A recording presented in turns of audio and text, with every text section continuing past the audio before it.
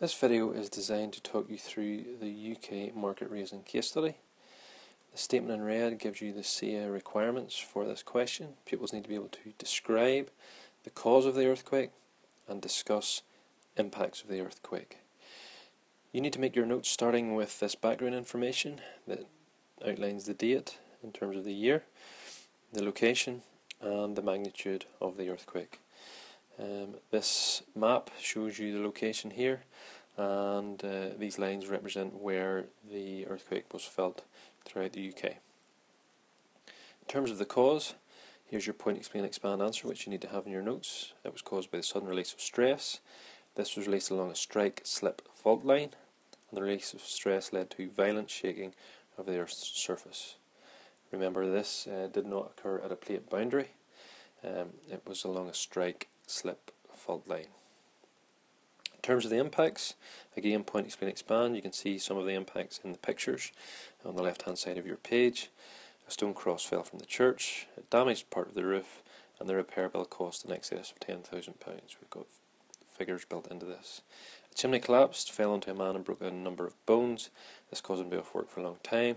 Another man suffered a fractured pelvis. This occurred when he was pinned by falling masonry in his attic. This happened in Womwell in South Yorks. Example question: earthquakes may occur far away from plate boundaries. Name an earthquake in the British Isles which you have studied. Outline the cause. Describe and explain one impact this had. Command words here: outline, describe and explain.